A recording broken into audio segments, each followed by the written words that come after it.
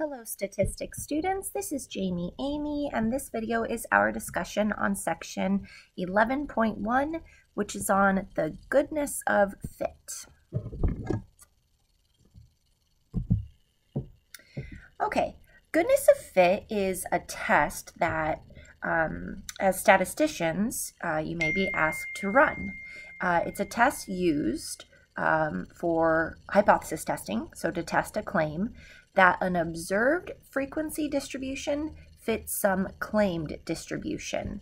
And remember, when you see the word distribution, think the shape of it.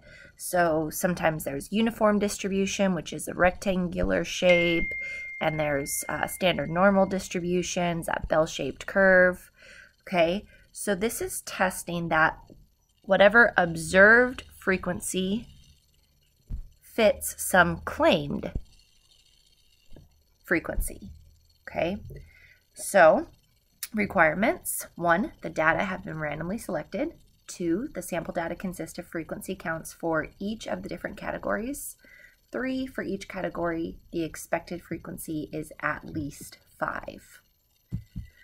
Okay, new variable we're going to use, capital O, we're going to use that for observed frequency, so whatever you actually observe.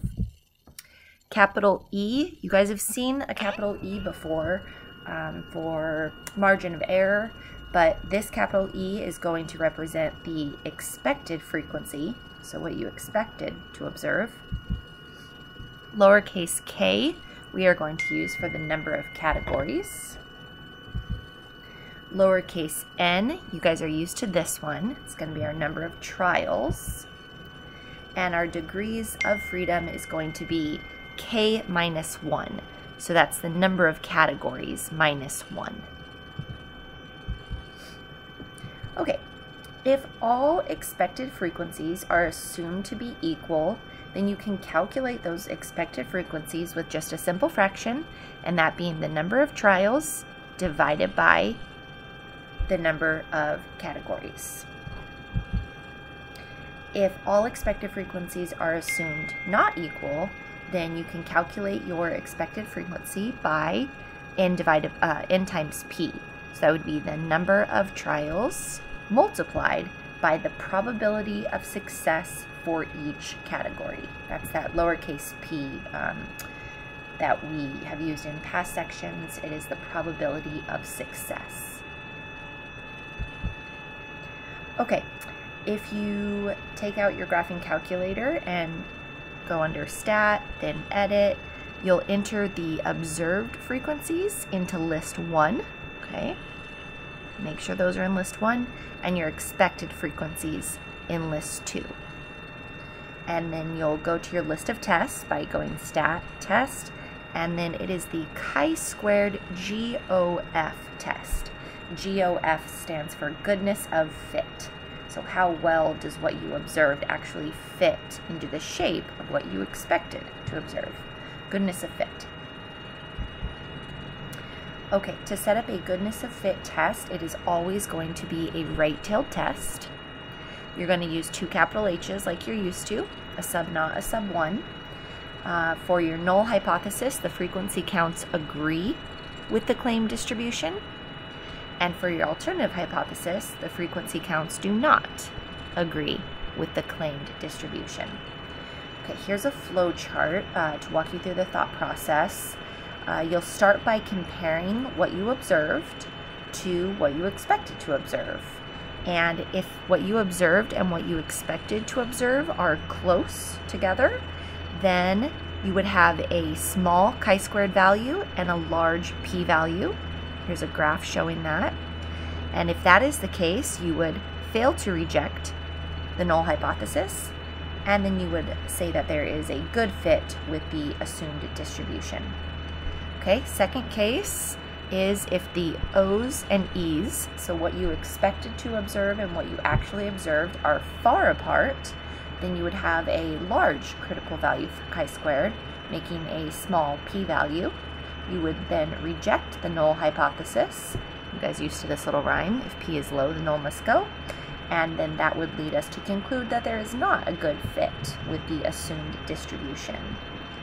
Okay, so It's nice to go through that entire flow chart, but sometimes you just want a summary. You just want to go, okay, P is low, not a good fit, and the other case would be P is high, good fit. Okay, so use that summary if it helps you, and then the flow chart above explains in more detail that summary.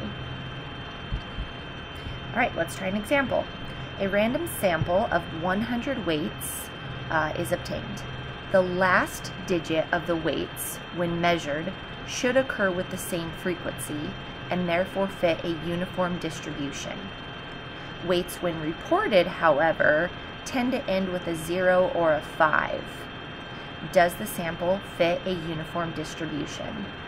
Okay, so if somebody asked you right now, how much do you weigh?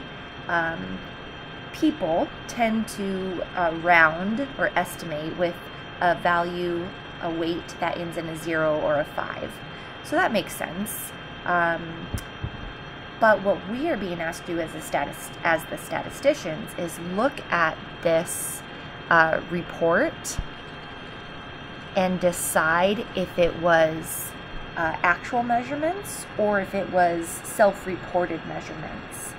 And I mean, just looking at it, I'm going to go with it's self-reported because 46 of the people had a weight that ended in 0, and 30 of the 100 people had a weight that ended in 5. Those are just too high, because we know that if we actually measured the weights of all 100 people, then all of these values, this one, this one, this one, this one, this one, this one, this one, this one, this one, this one, and this one should be approximately the same. So a uniform distribution. So this should fit a rectangular shape if we were to graph it, but it's not. Only one person reported their or had a weight that ended in a 1. So this is definitely self-reported, but it's a good example for us to apply the goodness of fit test to. Okay, so our null hypothesis is set up saying that the probability of success for each of these categories is equal to each other. So you see lots of equal signs in the null hypothesis. The sub-0, sub-1, sub-2, those are the last digits that you see here.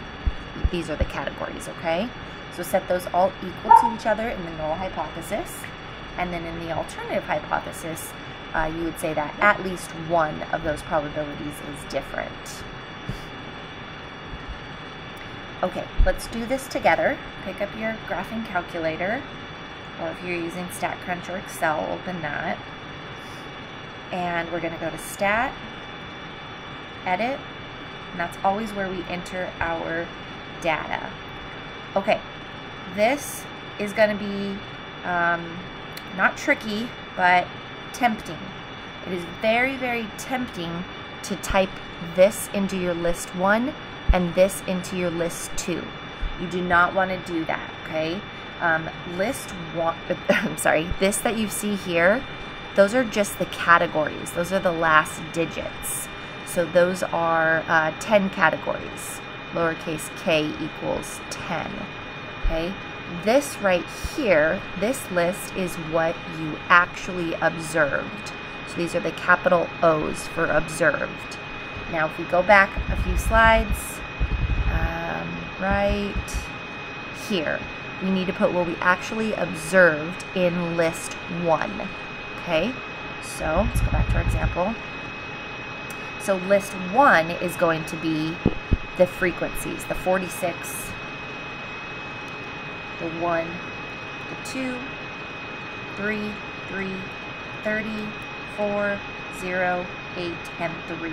Okay, that is your list 1.